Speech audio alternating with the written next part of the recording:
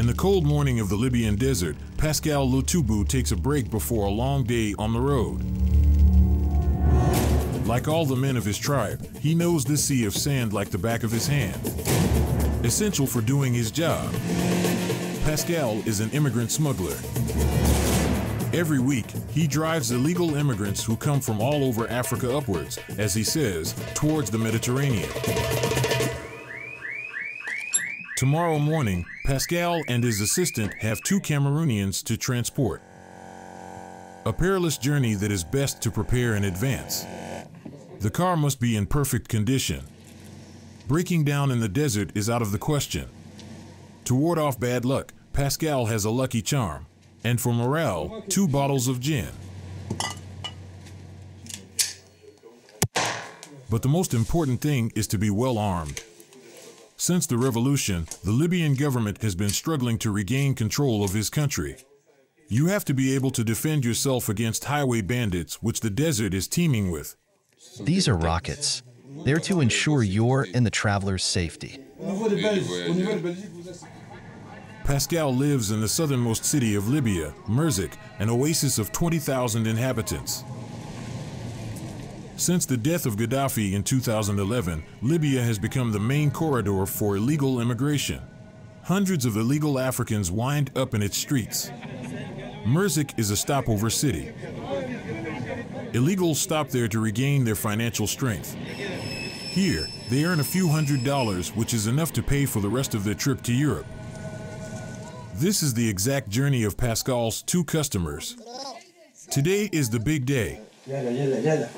The smuggler's assistant comes to wake them up. Emile, 19 years old, doesn't have a degree and left his country at the age of 16. Elia, 24, is a professional footballer. Both are going to risk their lives for a dream, to reach France at all costs. The dangerous expedition began in 2010. Both left their native country, Cameroon, before going through Chad, where they met. Moving on slowly over 3 years, to finally wind up in Merzik, where they became masons to pay for the rest of their trip. In France, Elia intends to go back to being the great athlete that he was in his own country. In Cameroon, I was a footballer. I played in the first division. That's what's driving me to get to Europe.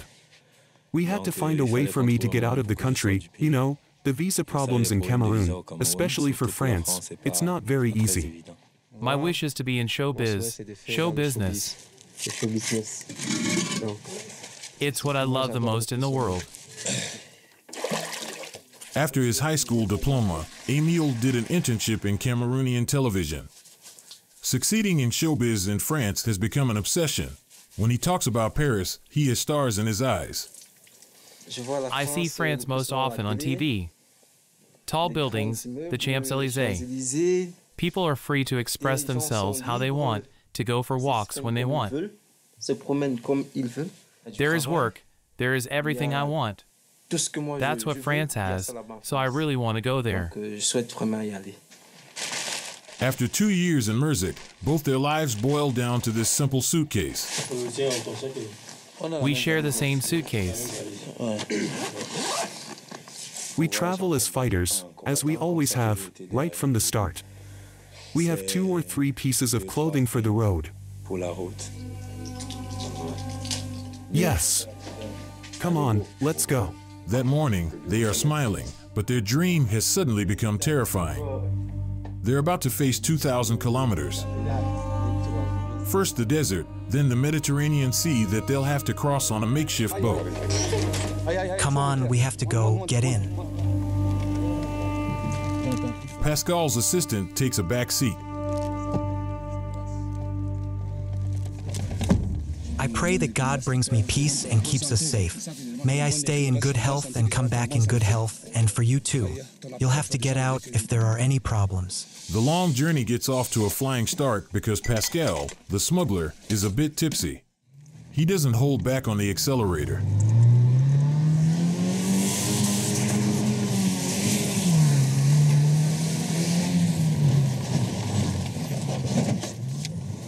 The two Cameroonians remain confident. We are happy to leave, but we are also sad to leave the rest of our companions who we spent time with.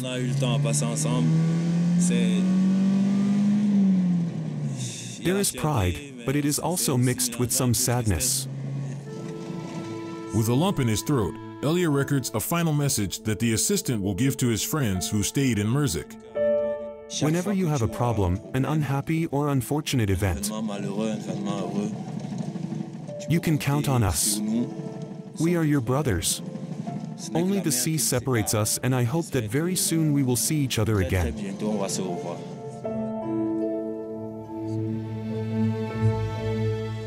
May God keep us. We are always together.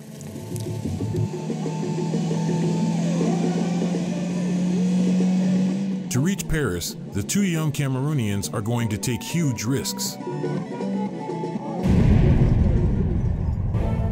Like Emile and Ellie, almost 150,000 people every year hope to cross borders illegally to reach what they believe to be the American dream of Europe. Alone or with family, they are ready to risk it all to get there, even if it means losing their lives. They come from Africa and the East. For the first time, television cameras followed the incredible journey of these migrants for a year. With Emile and his companions, we crossed the deserts, crossed the Mediterranean on a makeshift boat and a hold in inhuman conditions. Like the slaves of the past. It's hell, even worse than hell. With Javid, Luckman, and their Afghan friends, we climbed mountains and crossed forbidden borders, encountered merciless smugglers, braved the cold, hunger, and thirst. How many mountains are there left to cross? All that. All that. Not all of them will reach France. This is their remarkable story.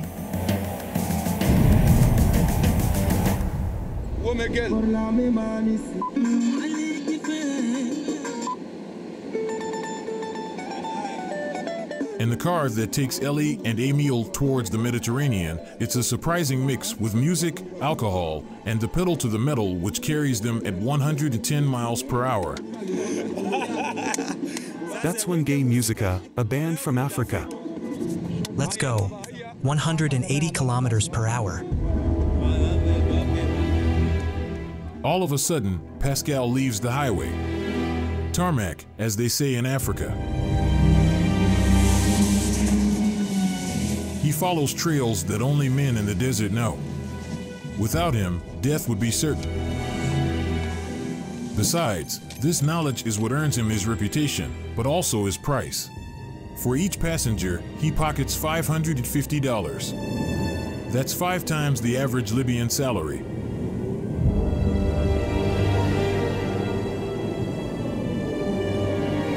For Elia and Emile, the sum is huge, but it's the assurance of never running into a police patrol. When you get arrested, it's not easy. Sometimes you have to pay, sometimes you get put in prison. Are you afraid they'll catch you? Yes, of course. Torture is not easy. It took them 8 hours to travel the 150 kilometers of desert between Merzik and Sava. The first leg of their journey. Here, they are going to pick up another candidate for Europe. Their friend, who is also Cameroonian. Siba marks the limit of Pascal's territory. Now, another branch takes them on. But not everything will go as planned. The city of Siba is not completely peaceful. It is in the midst of violent fighting between militias. The smuggler who was supposed to pick them up is not there. Elia is worried. It reminds him of the struggles during his first trip to Libya. We finally arrived. And we waited for the Libyan smuggler for almost a month and a half. 6 weeks, so we're waiting again.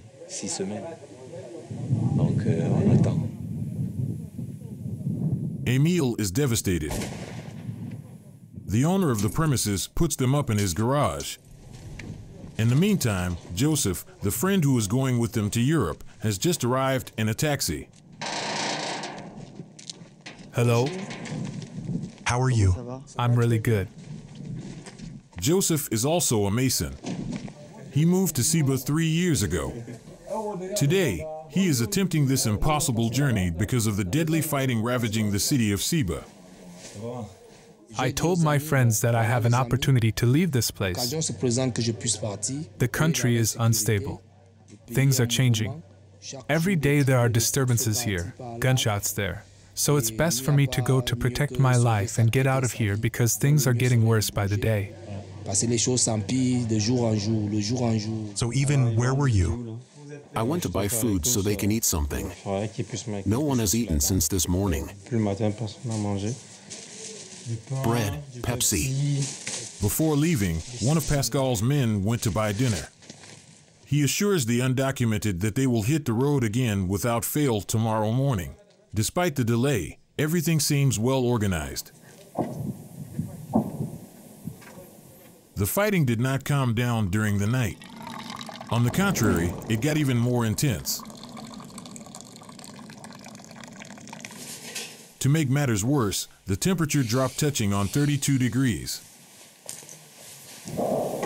The immigrants have a heater and a few blankets.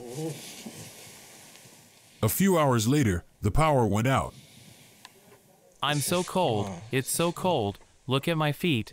I kept my shoes on, but it didn't make a difference. It's so cold. The heating went off because of a power cut. The house is in the middle of the desert. This is ridiculous. There are holes in the walls. You're constantly waking up because you're so cold.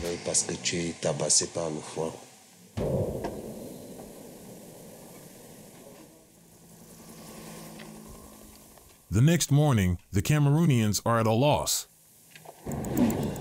Still no trace of the smuggler, and Elia begins to seriously doubt whether he's coming at all. I really don't know what's going on. I don't think this smuggler even exists. This smuggler we've been told about. Continuing the trip alone is far too dangerous. They have no choice but to wait. The owner of the premises agrees to host them, but on one condition. From the door to here, I want to close it off, 10 meters.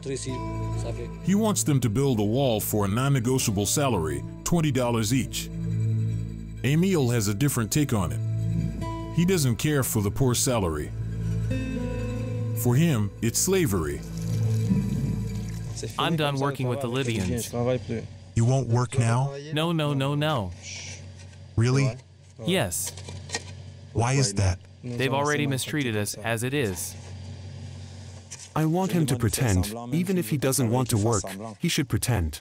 It's a small job compared to what we've already gone through. It cost a lot of money to get here.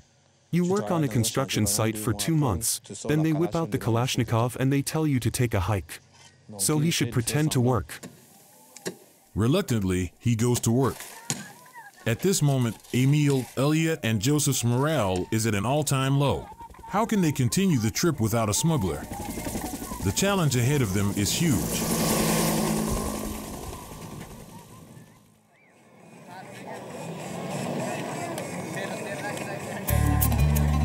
On the other side of the world, a new day is dawning in Kabul, Afghanistan. Kabul, 3 million inhabitants who are mostly displaced farmers exhausted by 30 years of war. Among them are 2 cousins, candidates for a trip to Europe. Javed in white and Roni in gray. Like them, 10,000 young Afghans are trying their luck in Europe every year. In Asia, they are the most likely to emigrate to Paris or London. Javed and his cousin Roni are forced to leave Afghanistan. They tell us that in their region, it is the Taliban who make the law.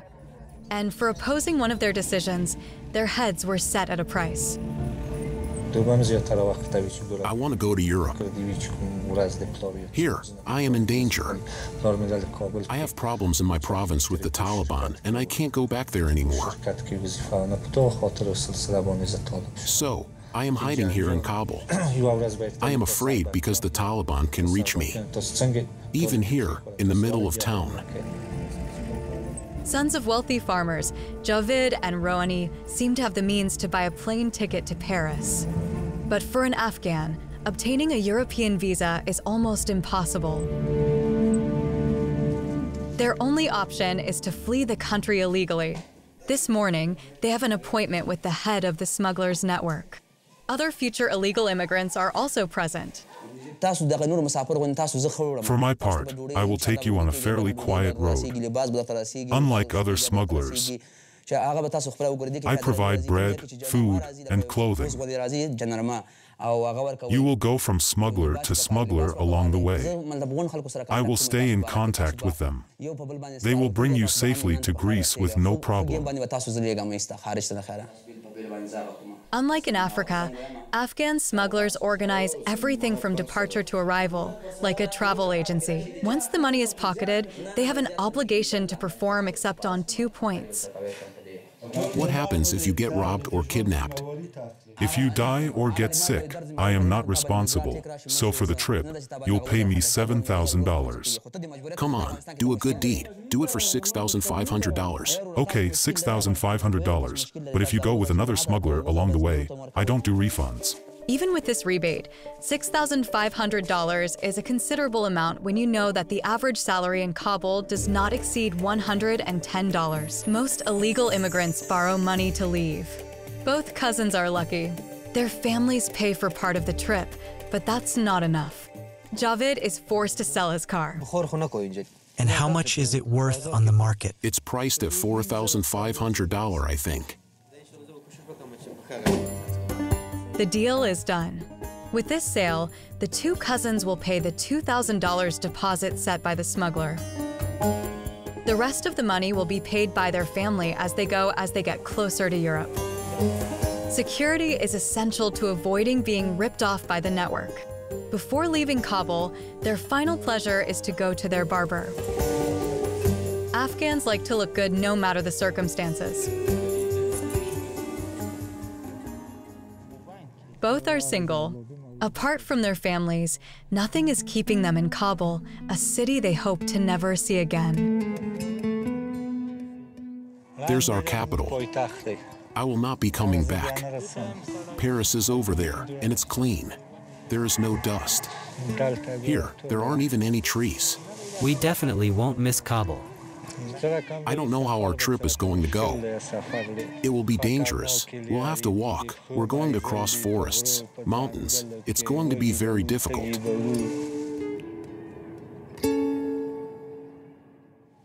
The next morning, the great journey to Paris begins. As the smuggler promised, everything is well organized. A comfortable minivan has been chartered. Inside, 30 men pose as tourists. The trip got off to a pretty pleasant start, but it's all an illusion. Their adventure is going to get complicated. They will travel on foot, by car, and by boat across 7,000 kilometers through Pakistan, Iran, Turkey, and finally, Greece. On the road, they pass 2 American tanks.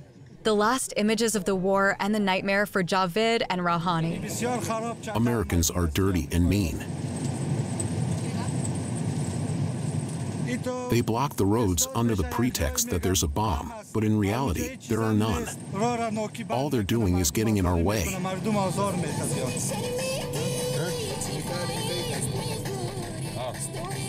Three hours later, a line of several kilometers of trucks warn of the border with Pakistan. Everyone is waiting to pass the checks. The place is controversial and closely monitored. It is the crossing point for all trafficking. It's a nest of spies. Here the Pakistani and Afghan secret services intersect as well as the CIA, looking for jihadists and the Taliban. Javed and Rouhani cross the border on foot. We film them discreetly. It will be the only border that they will cross without stress. There is no need for a passport for Afghans heading into Pakistan.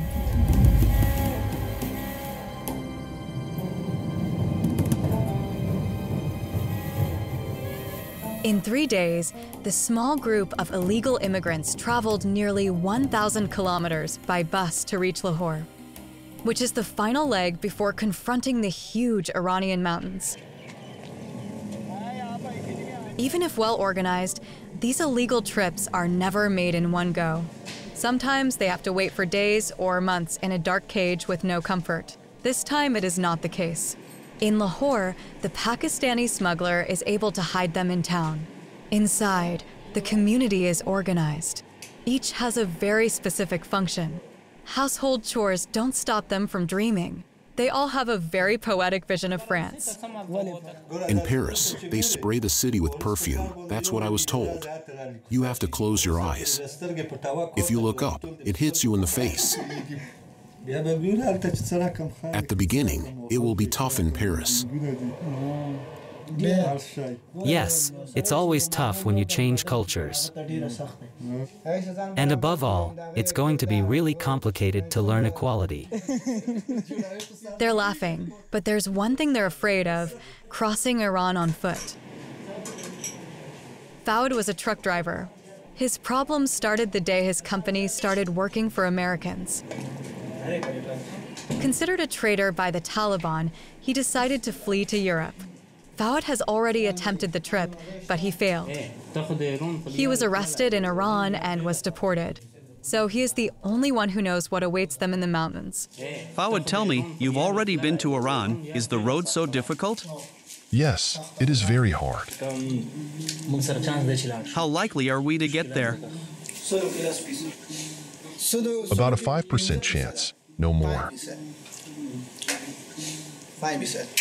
You have no idea how hard it is. It makes me laugh when I see you so optimistic. You think it's just going to be a walk in the park? Is that really what you think?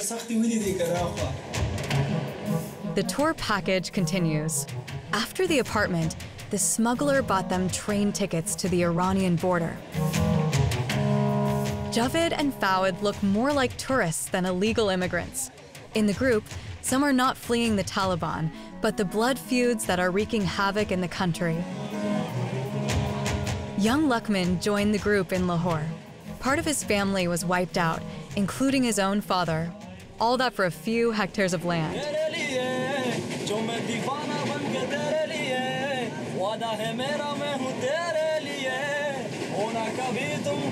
For us, the journey stops at the border. Entering Iran illegally as journalists is risking being mistaken for spies, which is a very serious charge that leads straight to prison. We leave Luqman and his friends with a small camera. They will film this part of the journey themselves. From that moment on, the trip takes a different turn. A pickup has replaced the minivan, but the atmosphere is still light. I'm dying. There are 30 of us sitting in this truck, and 3 of them are sitting on my leg.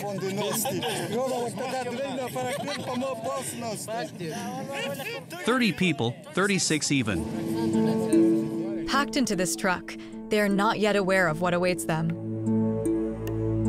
They filmed this epic from start to finish across the mountains of Balochistan and its dozens of calls at more than 3,000 meters, particularly the merciless Makran Desert. Over 2,000 kilometers across Iran to reach Urmia at the Turkish border. All this while carefully avoiding villages and police patrols.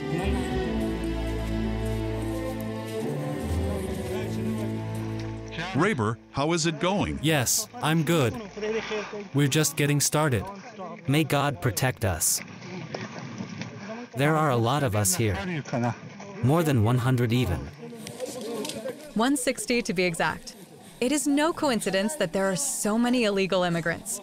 To make the trip profitable, several networks are grouped together. This way, they can share food and sleeping places. We have to climb this mountain. Have you seen how many of us there are?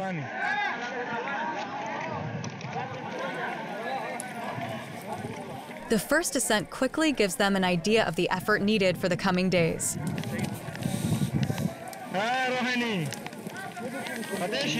Come on, guys. Keep moving forward. Keep moving.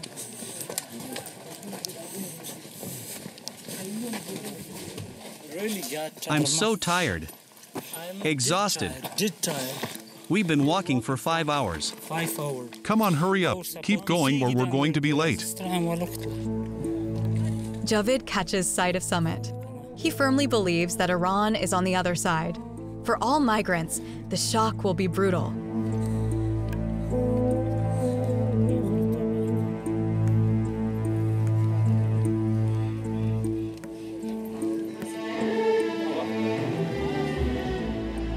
How many mountains are there left to cross? All that. All that. Fawad, are we still in Pakistan or already in Iran? In Pakistan. Is that still Pakistan down there? Up until there, it's Pakistan. Yeah, I'm not kidding. Up until there.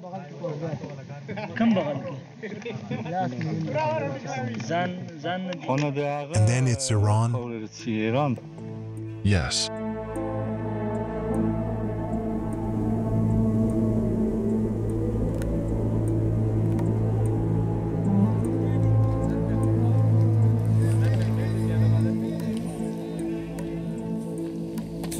After 2 days of exhausting hiking, here they are finally in Iran.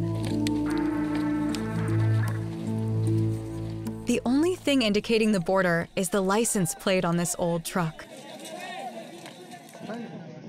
Here come the food provisions. Running out of food, Afghans are reassured, but it's bittersweet. Contrary to what their smuggler promised, they have to pay for everything and the prices aren't cheap. The 160 illegal immigrants have no choice. This extortion won't be the last of the trip. The migrant group moves along Bandar Abbas, very close to the Persian Gulf. But they will never see the sea. They only cross deep gorges, white hot from the sun, an open-air oven. On the hottest days, the temperature can reach 47 degrees. Luqman, the youngest of the Afghans, is beginning to regret leaving his country. This sunshine. It is unbearable. This sun is killing us. This walk will continue 18 And we're going to hours, continue like this, day and night. And no wait for eating. At least 18 hours without stopping. Even for doing No time to eat, drink, or even urinate. Day in one night. Our walk is It's a really long walk. very long walk. He is not the only one complaining. A Pakistani migrant is also very angry with the smugglers. How is the trip going? It's a whole mess, those bastard smugglers. They assured us that we would walk for a maximum of 1 hour. But now, we've been wandering for 8 hours and unfortunately, it is still not over. We will never see the smugglers. They do not allow themselves to be filmed and they lead the trek at military pace. Too bad for stragglers like Javid and Fawad. However, leaving the group also means risking your life. We have to hurry and stay in the middle of the group. Besides, night is coming and that's not good. There are thieves. I think there are some. They usually steal money or bags, and even shoes. Javid, Fawad, and Luqman have reached a point of no return. Lost in the middle of nowhere, it is impossible for them to turn back. Now, they have to look straight ahead to the Turkish border, more than 1,500 kilometers away.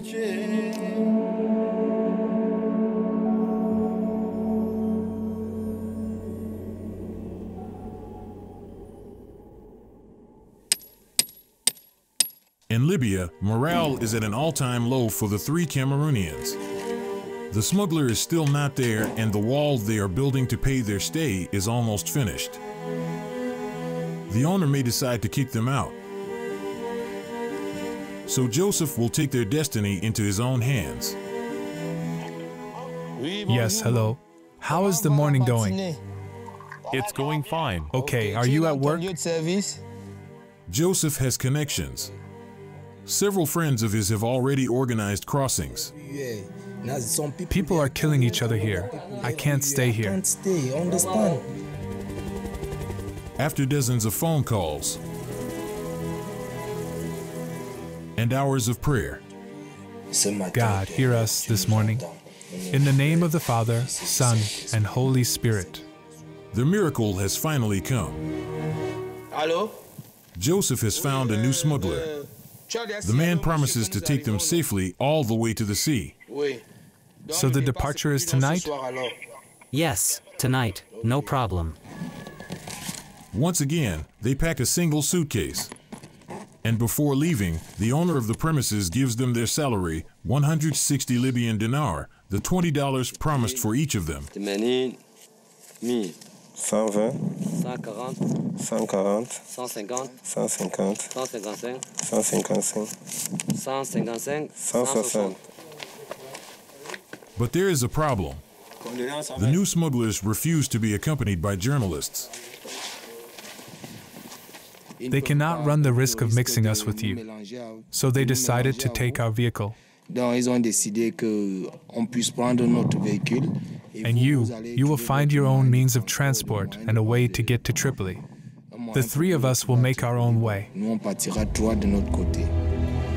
So we go by the main road to wait for them in Tripoli, the Libyan capital, 700 kilometers further north.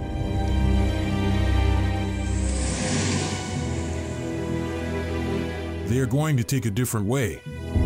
Once again, they go through the desert and side roads in old pickups, but also on foot. Then it gets out of hand. The smugglers are more like torturers. The Cameroonian suffering will last for 6 days instead of the promised 2. We followed up on their ordeal by phone. How many smuggler changes and legs have you done since Siba? We're on the 5th now, waiting for the 6th. You've changed smugglers 5 times? Yes. We're making our way through deserts and fields. We get dropped off in one place, another smuggler comes. So now, how many kilometers are you from Tripoli? 650 kilometers according to the last smuggler. So you've barely done 100 kilometers? That's right. The smugglers abuse them. And when they dare to complain, sometimes they beat us. Joseph was the last one with the bag, but they threw it away. So you have no more stuff? We have nothing left. No underwear, no toothbrush, nothing. Did they steal it from you? Yeah, they took it all. What about the money you earned in Siba? Yeah, they took the money we earned too. But where did they find it? They searched us all over, even in our underwear.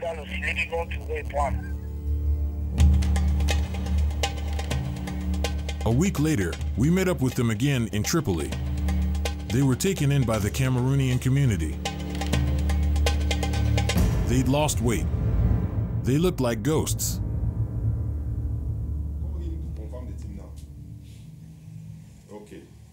Here's their story. We are tired. Was it really hard? Yeah, really hard. That's not how we imagined it anyway. We thought we'd be on the road for 2 days max. Maybe 3, but not up to 6. Everything we endured, it was torture. It really was torture. It was hell. Worse than hell. All my life, I've never lived anything so tough. I've never seen such awful things. There were people crying, big guys, dads in floods of tears. Then when you start crying, they come with the stick above the cover. They hit you hard with a stick this big.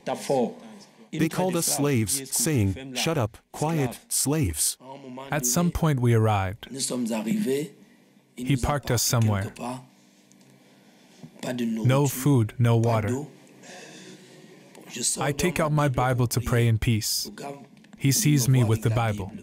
He says, "What are you doing, slave?" He comes, beats me, snatches my Bible, and throws it away. The weaker are abandoned purely and simply in the desert.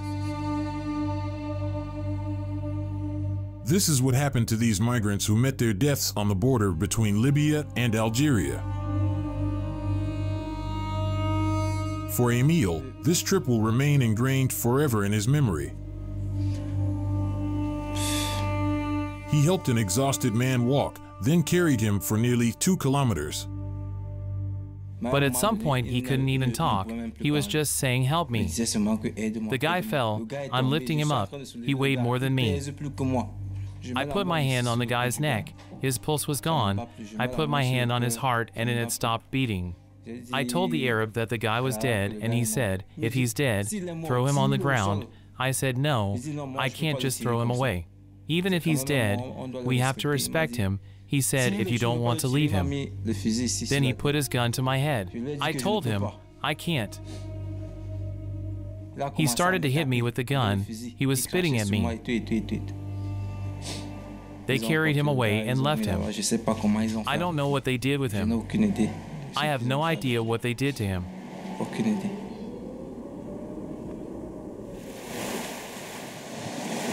But after all this suffering, a reward. The Mediterranean at last.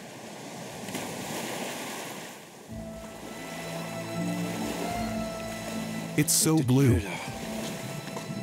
It's so beautiful. The color of the sky. God's work is wonderful. That's the last leg. Their final challenge is ahead of them. On the other side lies Europe. All that's left is to cross this sea. It's been almost 3 years since they left Cameroun behind. Each of them starts dreaming. Joseph reckons he has gold in his hands. He is sure that his talent will work wonders in France. People say that I am a genius at decorating. I can become a decoration artist, you never know. Despite only being 19 years old, Emile has wiser dreams. My dream is to succeed in having a house, children, a wife. I know that in Europe, it's hard for undocumented immigrants. But I also know that there are others who arrived without papers and now they have them. So why not me? For Elia, this trip is a satisfaction. He mainly embarked upon it to prove himself. There were a lot of people in my family who didn't believe in me. I did everything I could to let them know that maybe my success was waiting for me on the other side of the Mediterranean.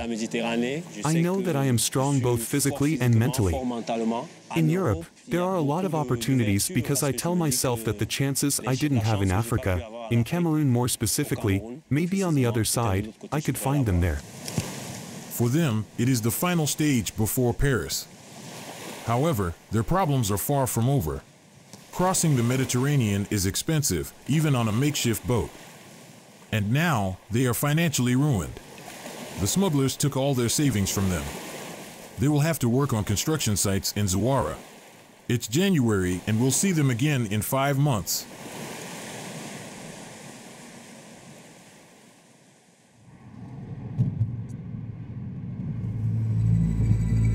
At the port of Zouara, 100 kilometers from Tripoli, is where the majority of illegal boats leave from. Summer and winter alike, the city is teeming with illegal immigrants. Not everyone will survive the crossing to the Italian island of Lampedusa. 250 kilometers of sea are crossed on fishing boats like this one. Designed for a few sailors, smugglers pile in hundreds of immigrants in order to make a maximum profit. Every week, soldiers on the beaches of Zouara gather the bodies of the tormented victims washed up by the sea. Where did you find it? There, on the beach. They are Africans leaving for Europe. They fall into the water and wash up here. The day before yesterday, I found 5 bodies here. Today, a little boy, he wasn't even.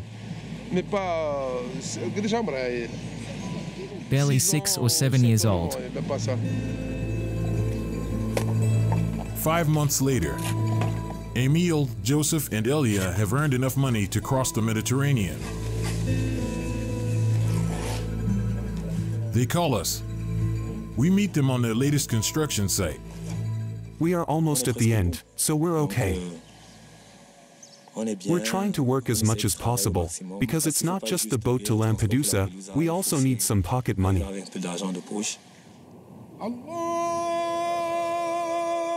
In Zawara, there is nothing easier than finding smugglers. They're on every corner. They're often the ones soliciting the migrants.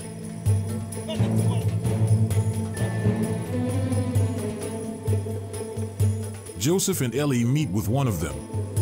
They will negotiate their passage, but also ours. We're filming the encounter on a hidden camera. The smuggler is the man with his back turned, with the hat and the pink phone. I have friends who want to cross. They called yesterday. They are looking for the right channel to pass. Yeah, there are 5 of us. 3 Cameroonians, plus us. No. How much can you afford? $600, $800. Okay, I'll think about it. Give me your number. After several days of negotiations, they finally agree on a price. It will be $900 per journalist and $600 per Cameroonian. It's Alibaba's cave. Now we're digging up our savings. We leave tomorrow. I'm digging out Emil's and my money. The savings we set aside for the trip.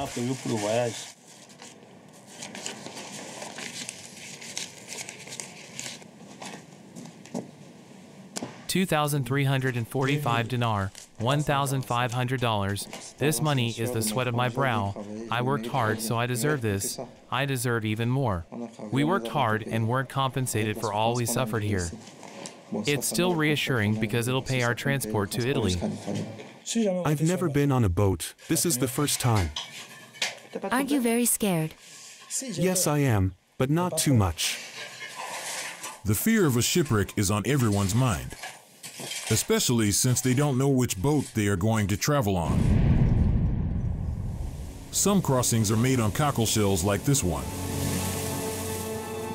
At the beginning of October, 3 boats sank, including one with 500 people on board. In 2 years, 3,600 illegal immigrants have supposedly died at sea. The risk is huge, but the promise of a better life in Europe is stronger than anything else.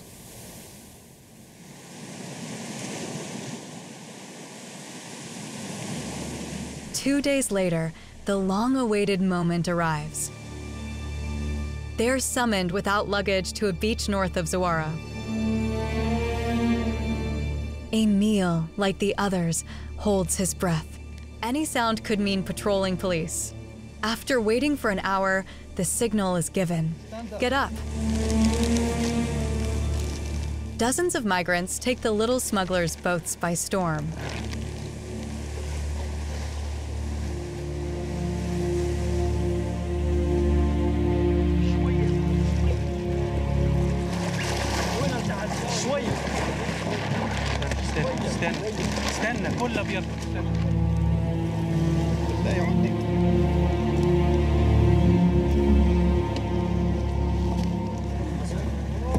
A few minutes later, they urge them to climb on board a much bigger boat.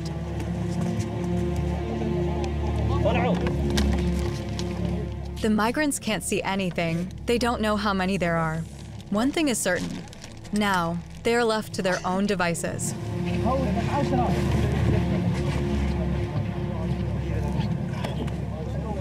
We're scared and we don't know if the captain is competent. We don't know where he's from or if he's experienced. On the deck, this pregnant woman is already feeling unwell, and her journey has not even begun.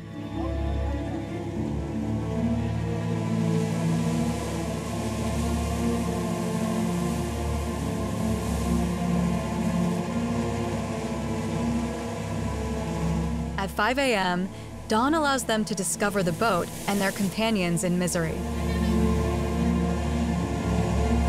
In total, there are 260 of them. Among them, Eritreans, Libyans, and Somali.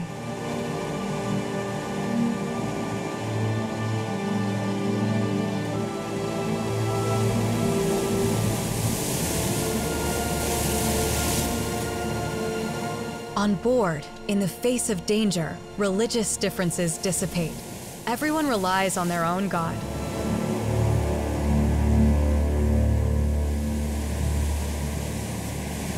Joseph is looking for Elia and Emil. They were separated upon boarding. I'm looking for a pathway so we can find my two brothers down below.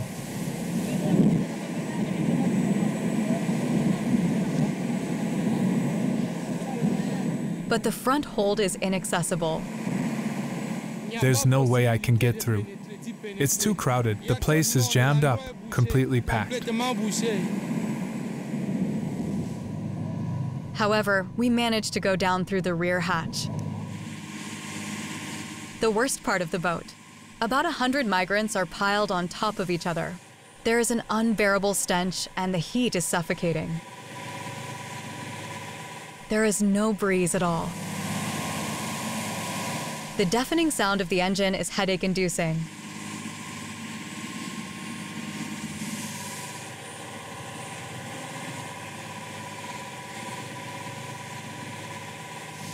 It's really awful here, honestly. I can't even breathe properly. I'm really uncomfortable. It's so hot. There's vomit everywhere. People got seasick and had to throw up. And the smell spreads around. I'm so uncomfortable. But I don't have a choice. An hour after departure, smugglers organize a frugal breakfast. Give me the bag. They give out water, bread, and cheese.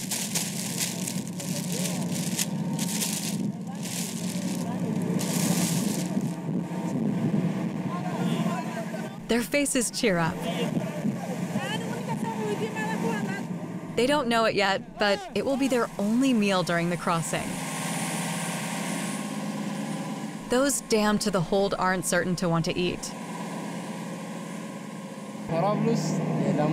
From Tripoli to Lampedusa, I paid $1,400 per person. For us, 3. For me, my wife, and little Aisha. How much did you pay? $1,400. How much did you pay? $1,400. How much? Me too, same as them. The prices of the trip may be different, but they all went bankrupt for the same reason. It's a risk for us. Yes, we know it's risky. But if we are all there, it's to finally have something to eat on our plates. That's why we are taking this risk. For the smugglers, trafficking is very profitable. According to our estimates, the 260 migrants brought in nearly $220,000. And yet, on board, not a single life jacket nor distress flare in the event of a shipwreck. To find his way, the captain only has the bare minimum, a compass and a GPS for the general public. We're on the right track thanks to this small GPS and compass. For the time being, everything is fine. Lampedusa is still a long way away. They have 12 hours left to navigate, and the worst is yet to come.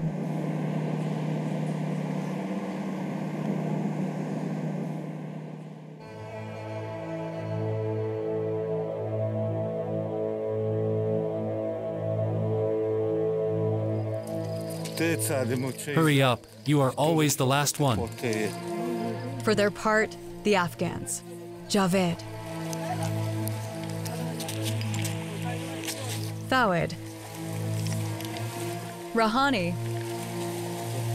And Luqman have made good progress in Iran. They've covered over 3,500 kilometers.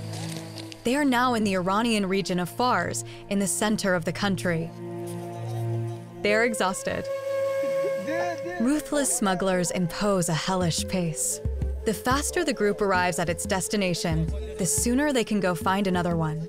On the 7th day of walking, Luckman starts to break.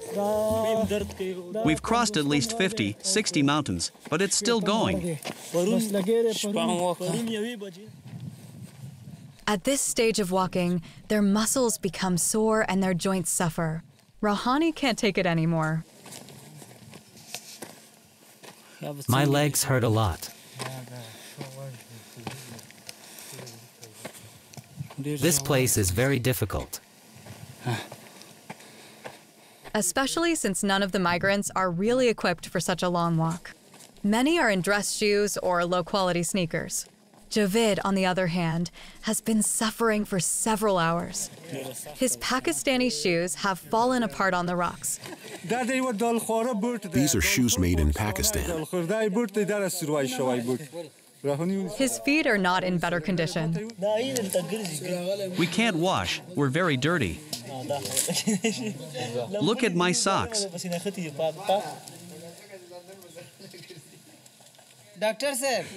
Have you seen Fawad's foot? Have you seen his blister? These challenges don't prevent solidarity among the walkers. For the past hour, this old man has been in agony with every step. Javid is the one taking care of him. Did you fall? Yes. Does it hurt? Yes, it hurts a lot.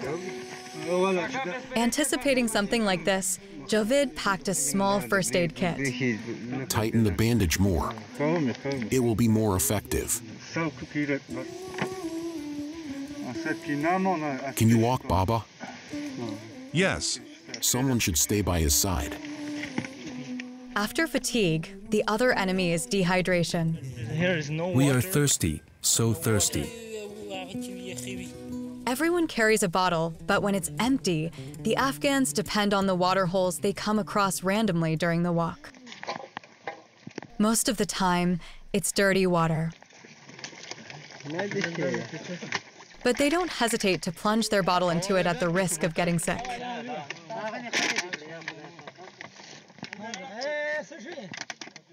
Are you thirsty? Yes, I am very thirsty, but there is no water. Well, there is, but it's dirty, and we need to drink. What does it taste like? It's foul. Javid found a trick that may not be very effective, but simple. He filters the water with his scarf.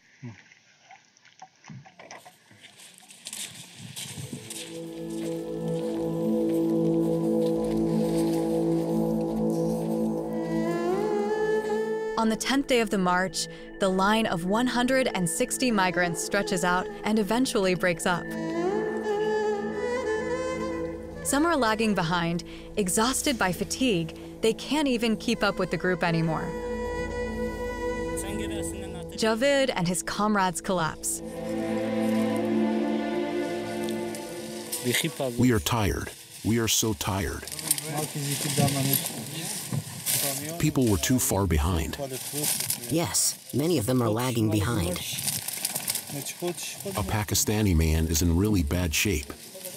If he stays there, do you think he's going to die? Of course he's going to die. And you, Fawad? Are you hiding behind the branches? How are you feeling?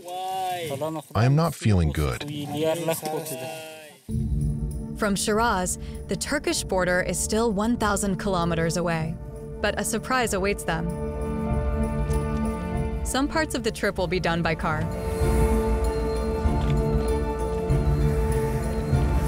30 kilometers here, 20 kilometers there for free. Then, back to the hard effort. I don't understand why did they get us off the truck? They take us elsewhere. Maybe the road is blocked. Since they have been in Iran, they alternate camping in the middle of the mountains, far from the meals promised by the smugglers. Don't eat this bread. It's moldy. You're going to get sick. And the hideouts are not necessarily more comfortable.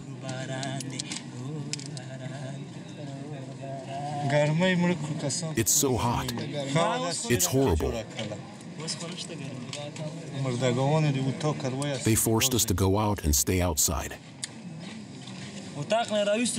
It's crazy hot. What can we do now? It's so hot, it's killing me.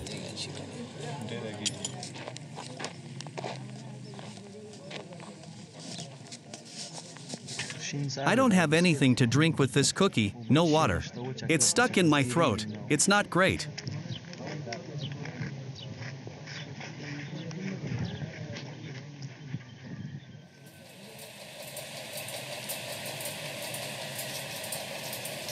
These caches have one advantage.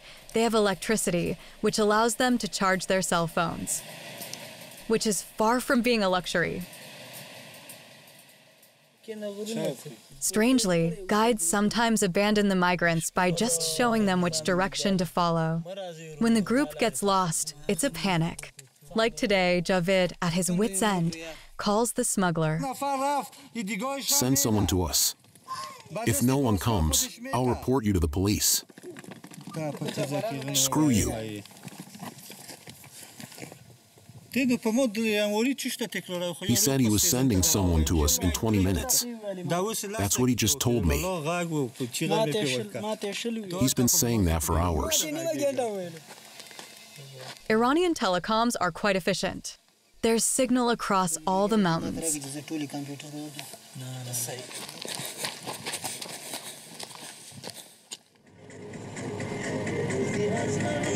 Past Tehran, the Iranian capital, they're heading straight for Turkey, crammed into an old Peugeot.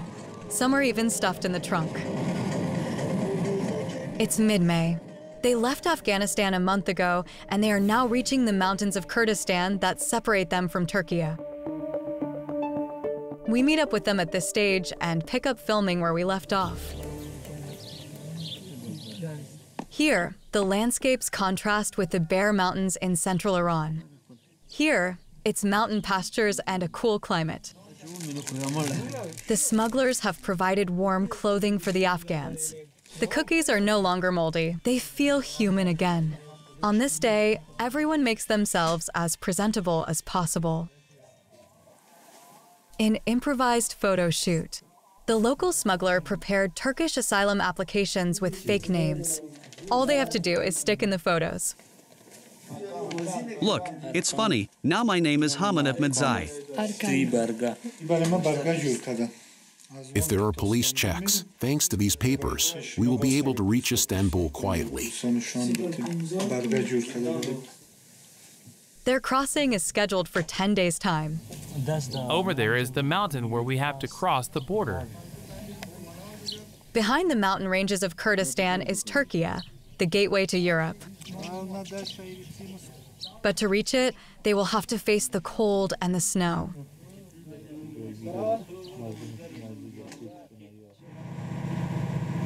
Third hour of suffering for the 260 African illegal immigrants. At the back of the hold, Emil is not feeling well.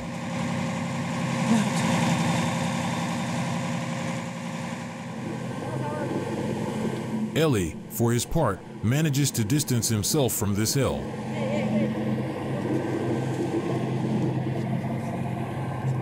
Joseph made a small place for him next to him.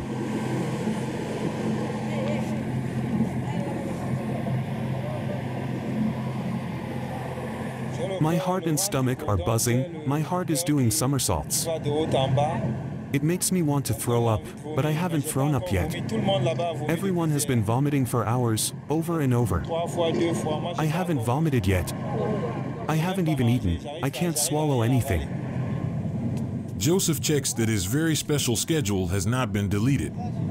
He put his feet in the water before getting on the boat. Those are the phone numbers I wrote there because the Libyan smugglers took all our phones and SIM cards. I anticipated it. I wrote all the numbers there.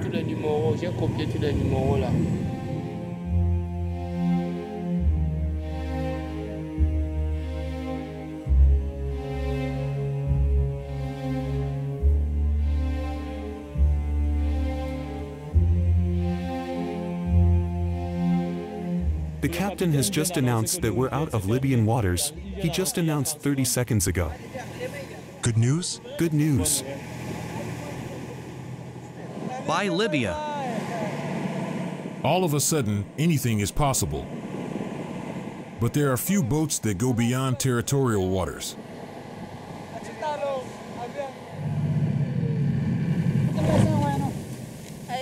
By the 5th hour of crossing, the deafening sound of the engine goes silent.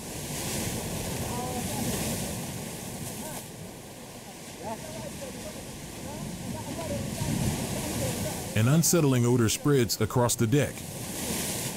There's a burning smell coming from the engine over there. It's an engine part that caught fire. These things happen. It's a machine. They're going to help out and then we're going to leave. Ellie remains philosophical. Unlike the pregnant woman. It's a bad day. If the boat catches fire, we're all going to die. Shut up. Shut up. We're all going to die, I'm telling you. There's no point in panicking. Our lives depend on him. We have to trust him.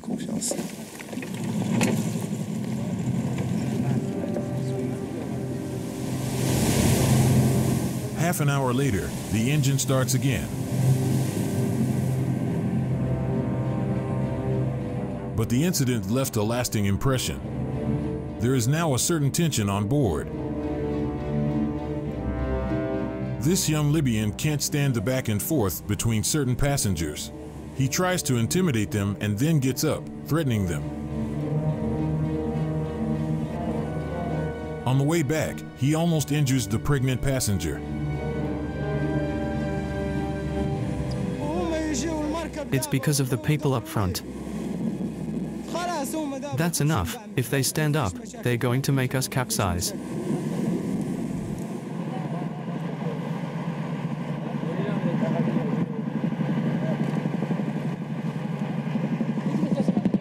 At the 12th hour of sailing, an Italian civil security helicopter flies overhead.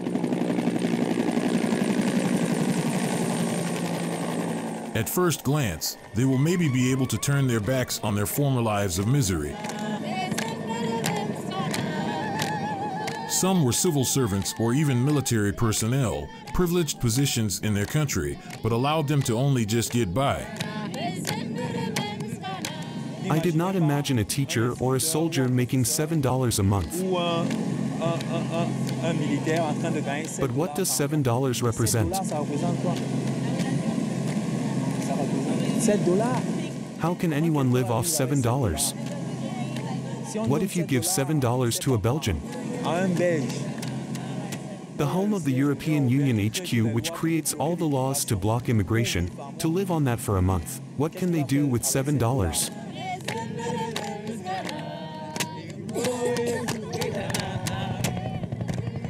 Informed by civil security, the Italian Navy intervenes. Immediately, the captain of the ship lets go of the boat's wheel. The army takes photos, and if he is identified as such, the penalty is automatic.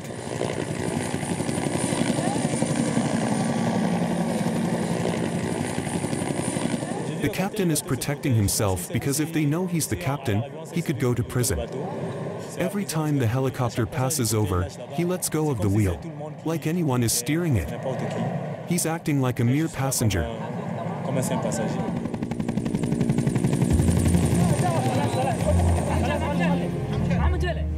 20 minutes later, an Italian military vessel comes to meet them.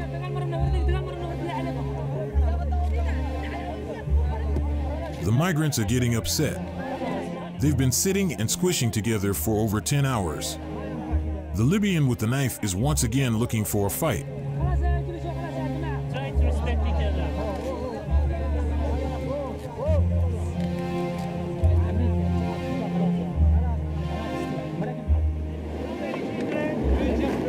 How many children are there? 3. And pregnant women?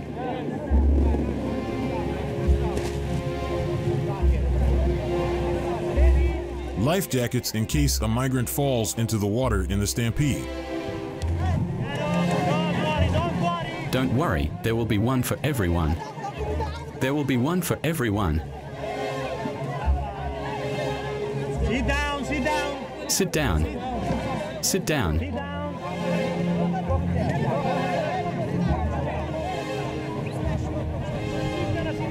Get closer. Go on. Throw the rope.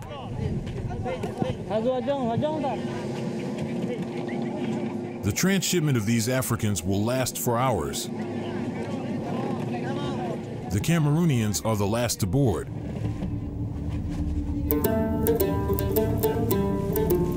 Joseph, Elia, and Emile are breathing. They have defeated the Mediterranean.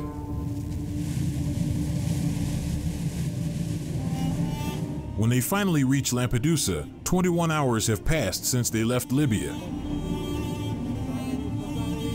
Their journey to Paris is far from over.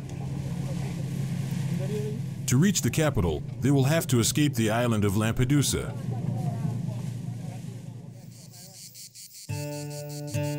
It has been 20 years since the island, very close to the Tunisian and Libyan coasts, has been the target of African migrants.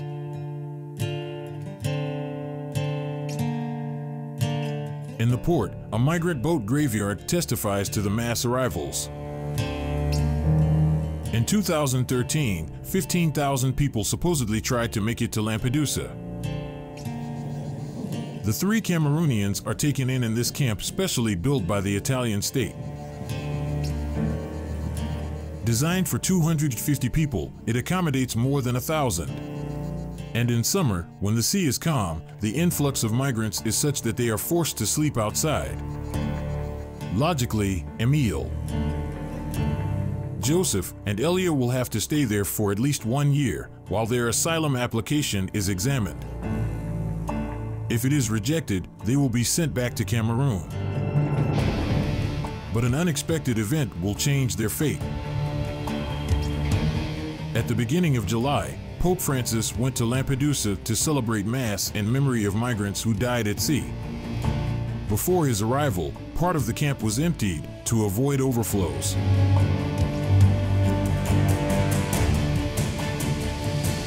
The Cameroonians and other illegal immigrants were evacuated by plane to Sicily.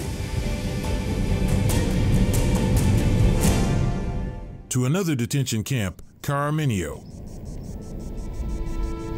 a former NATO military housing complex. It is also overcrowded. 4,000 migrants for 1,500 places.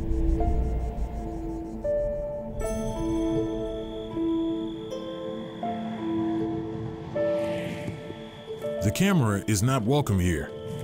To find Elia, Emile, and Joseph, there is no other option but to enter illegally at night.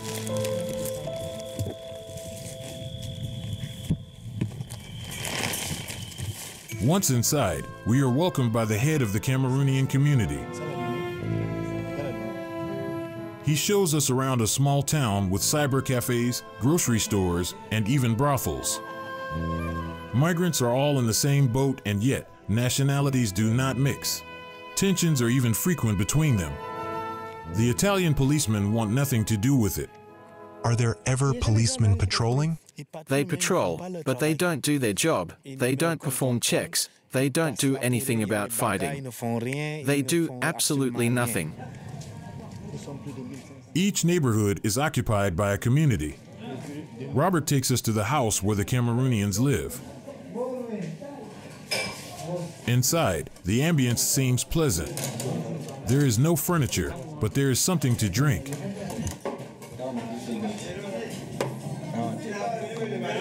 This is all I have left. If I couldn't dance, I'd die. Joseph, Emile, and Elia are in bits. They don't share the general enthusiasm. This place is unbearable. There are at least 10 people in houses built for 3 people. I was sent to a house. It's almost midnight, but people are not sleeping. People are walking everywhere. The house is the shop. It is the bar. This is the house where we sleep. That's it, really. Joseph is outraged. He expected a different welcome. They are only served 1 meal per day. When someone has to eat, is it normal for an immigrant to eat this? If this is how immigrants are treated here in Italy, really, it's pathetic. Don't listen to the haters. Listen to your heart instead. Yeah.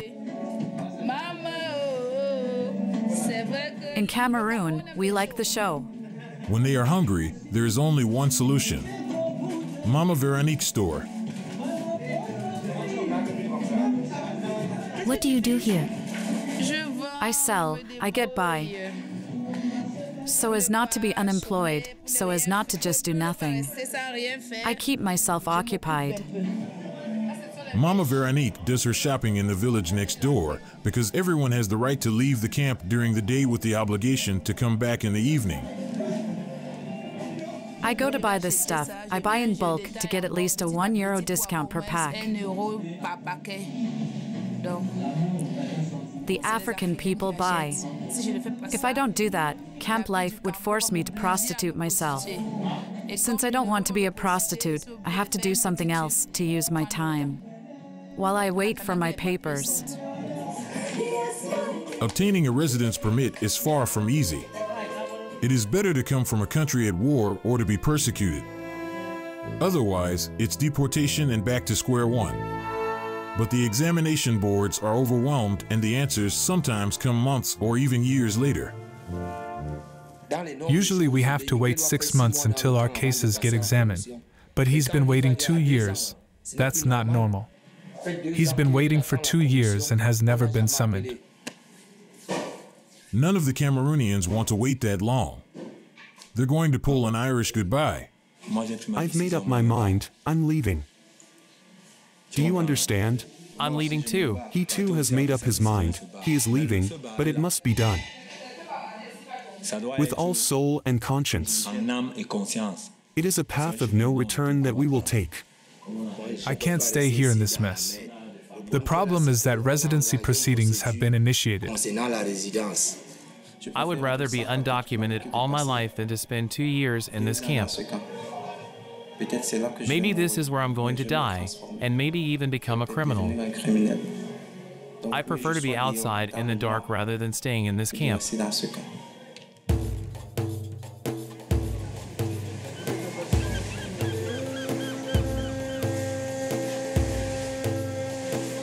Javed, Luqman, and Rahani have been resting in Istanbul for almost a week. Their faces are now relaxed. However, they arrived in poor condition. The passage between Iran and Turkey wasn't much fun.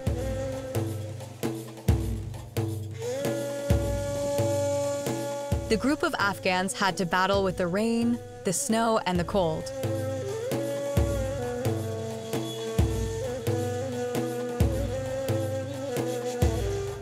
Their next destination? Greece. They're going to get there on board an illegal boat. Before risking their lives at sea, they really take in Istanbul. It's a culture shock. It's the first time these Afghans have seen women who are not covered from head to toe and dare to show off their bodies so much.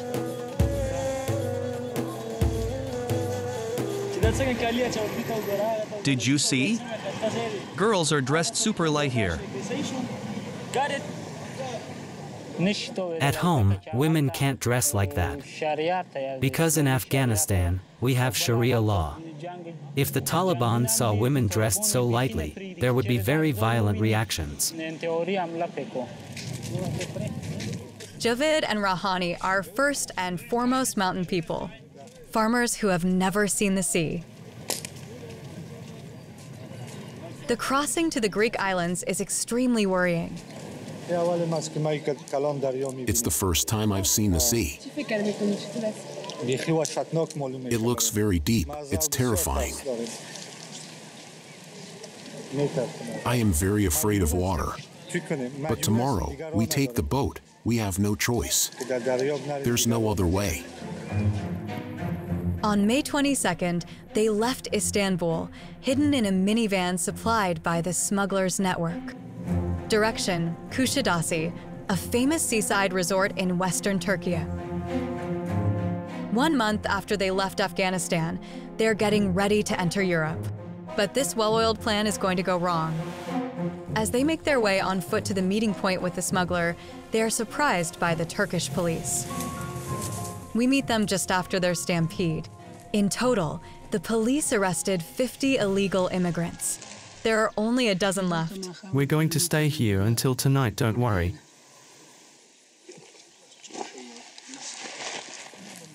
The smuggler was arrested. They are left to their own devices. Panicked, Javed calls the head of the network in Turkey. If we find a taxi, we go back to Istanbul or Kuşadası.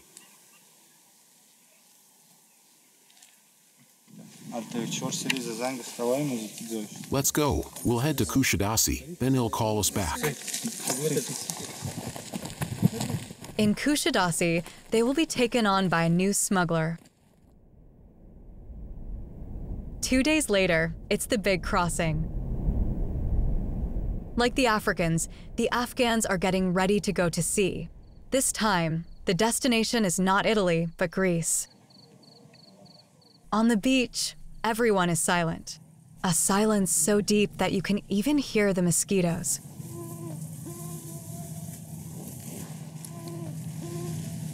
Damn mosquitoes.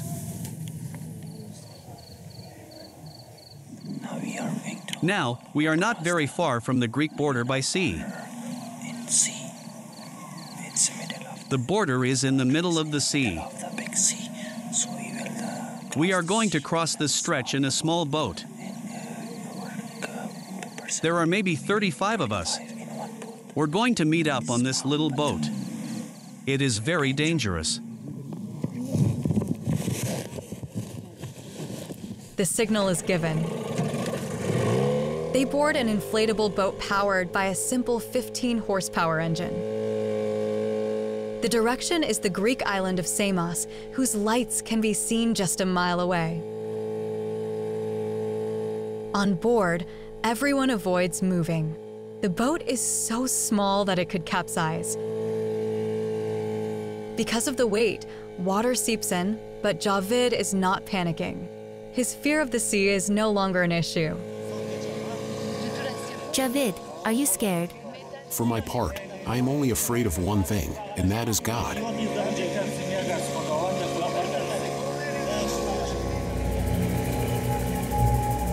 Suddenly, they find themselves caught in the Greek Coast Guard headlights. Logically, the police should come to their aid. But that night, they'll show cruelty instead. The Coast Guard takes their engine and pushes them back into Turkish waters. Adrift, they are now at the mercy of a bad wave. The police took the engine and the gas from us, and they abandoned us.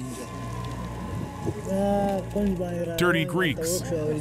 They messed up our trip, and what's more, they abandoned us. Without an engine, the boat becomes unstable. Tossed by the waves, the 35 shipwrecked are afraid. Sit down, man. What should you do? The small boat drifts with the currents. Resigned, the illegal immigrants have a smoke. Unlike earlier, they are trying to be seen. Lift the lighter so they can see us.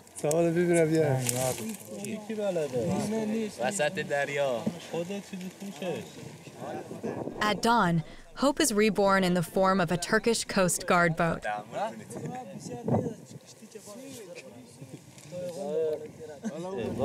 It collects the migrants and brings them back to land. Get on board, one by one. Okay, that's fine. We do it like that. Their lives are saved, but the game is far from over. The Turkish government is not very kind to illegal immigrants. Our 3 Afghans are at risk of immediate expulsion.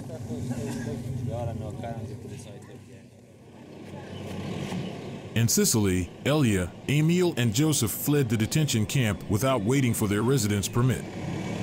The consequences are serious. They have lost their refugee status and are now considered as illegal immigrants in Europe. We are waiting for the bus to go to the port, to take a ferry tonight which will take us to Naples tomorrow. We will try tomorrow morning.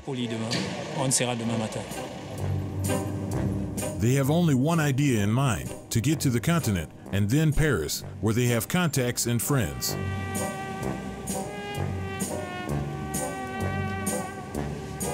The only problem is that they don't even have Cameroonian passports. And to buy a boat ticket, the document is mandatory. It's a security measure to prevent illegal immigrants from leaving the island. But there is a flaw in this system. The bus is the only way for us to get to Rome. On the train, boat, or plane, you need a passport, which we don't have. With the bus, we just pay for the ticket. So, I'm feeling confident that the police won't stop us.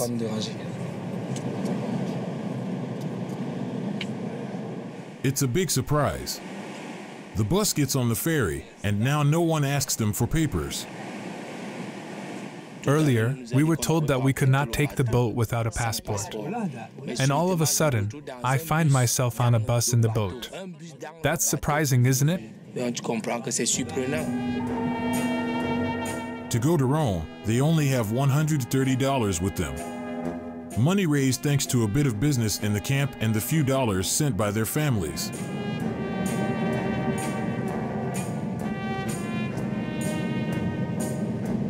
The French dream is finally within reach.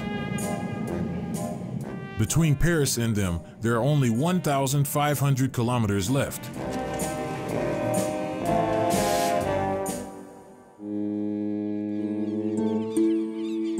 In Turkey, the trip to Europe has come to an end for the Afghans. After they were arrested at sea, they were imprisoned.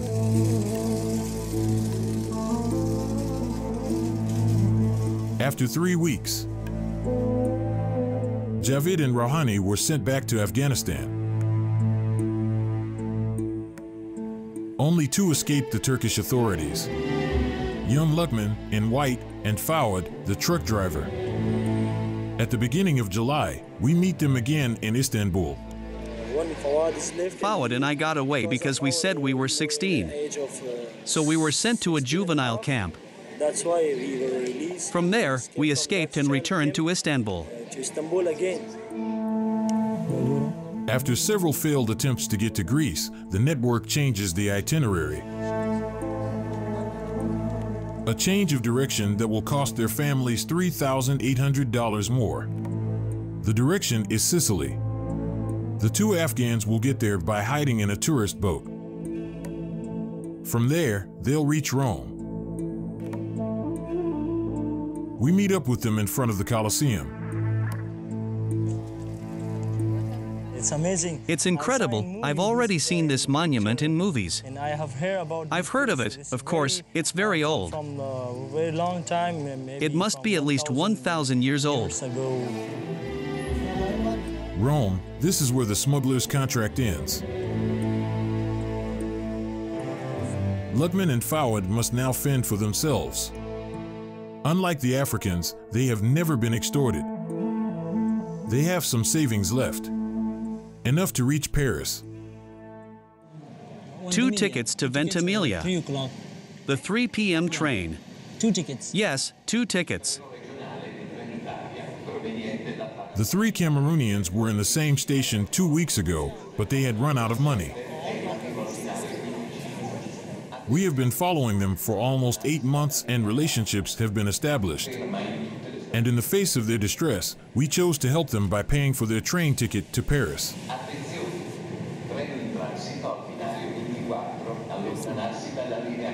On the platform, Emil and his 2 friends are amazed in front of so much modernity. It's really organized here. Everything is on time.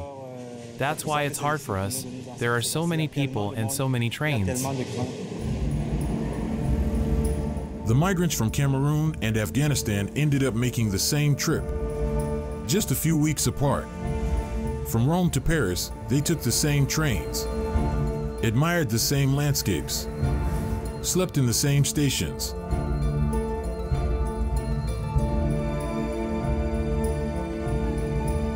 Ladies and gentlemen, good morning. Your captains and the TGV team welcome you to your destination in Paris, Gare de Lyon. Dressed like vacationers, the Afghans and Cameroonians did not attract the attention of the police officers during their entire trip.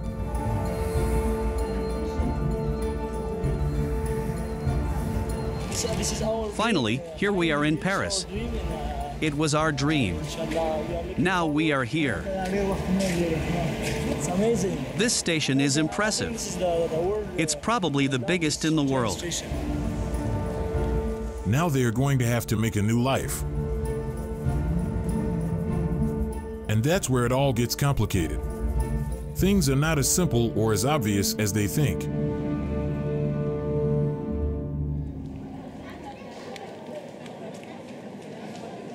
At the beginning, everyone is happy.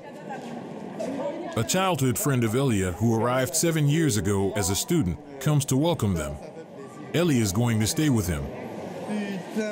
It's been a long trip, you can't even imagine. It was so long. For Joseph too, everything is going well. Yes, we are in Marcadet now. An old friend is going to take him in.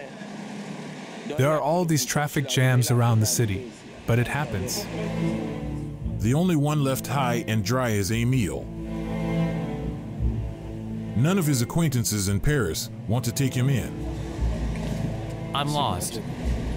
I'm lost. I know a lot of people here who refuse to see me.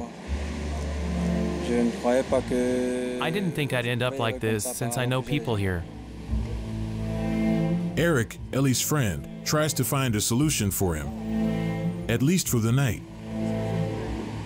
I am in the process of calling a cousin with whom Emile can sleep.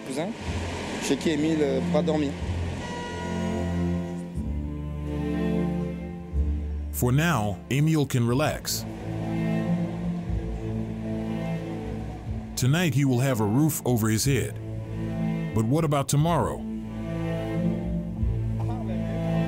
When we stopped shooting, Emile, Ellie, and Joseph, the 3 Cameroonians, were no longer hosted by anyone.